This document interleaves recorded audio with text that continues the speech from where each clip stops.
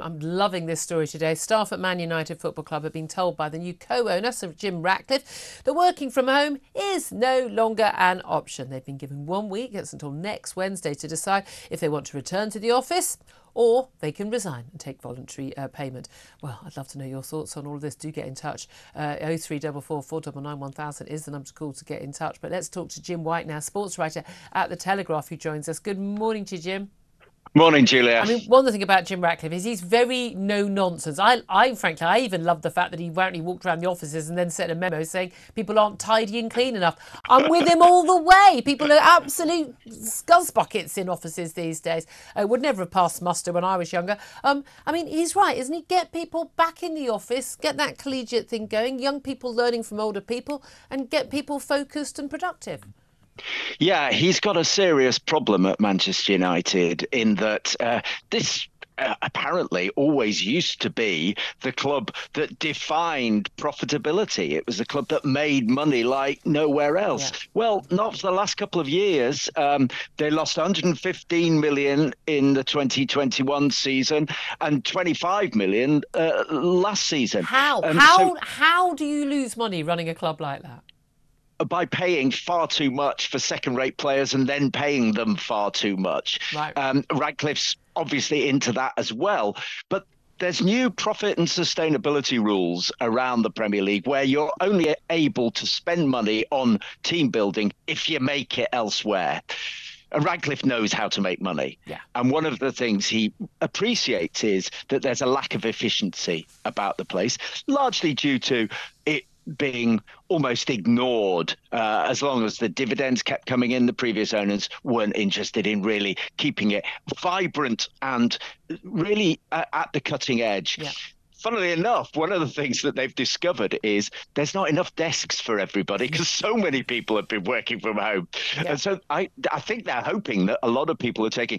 They're very, very keen to point out, Manchester United, this is not voluntary redundancy. No. It's voluntary resignation. Exactly, but people are going to they will get a small payoff. But apparently, according to their latest accounts, United employed 1,112 staff as of last year, and that's by far the highest number of staff among the Premier League's big six clubs. So they take just that bloated stuff. But this is the thing: I don't understand why people don't want to work in an office. If you're lucky enough to work somewhere as sort of exciting and glamorous as Man United, why you don't want to be there and be around the buzz and you know, just what's the point of working for Man United if you're just sitting at home on your sofa all day? Absolutely, and I think that Radcliffe has indicated it ain't going to happen anymore. That's it. There's no option anymore. And I think a lot of people, a lot of young people now expect the option of being able to work from home. They're setting the terms of employment now. Yeah, and Radcliffe is saying, no, that ain't going to happen here. We need to get this place more efficient. We need to get it tidier. We need to get rid of those mice that are running around the place. I'm loving it. So Jim Ratcliffe, I want to come and work for you. I've worked for a number of bosses who've done things like clean desk policy. I worked for one in a newspaper, and the owner, and he basically worked in the office. It was an absolute pigsty, and it was. I have to say, the least productive people, the people who wrote the least for the paper, the people who had the messiest desks, by the way.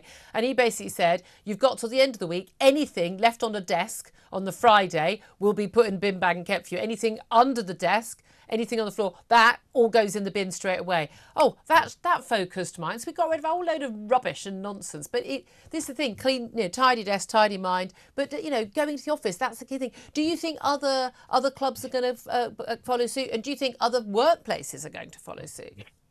I think this profits and sustainability rules that is coming in is really focusing minds in football, and Radcliffe's doing a lot of other things around the place. He's been in charge about 6 months now, and he's really applying laser-eyed business rules around the place, and he's not going to have it anymore.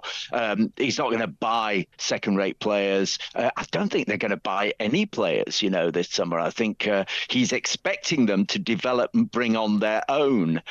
And, unless you're Manchester City, where you've got pockets deeper than the San Andreas Trench, then I think other clubs are going to have to. They're going to have to follow suit.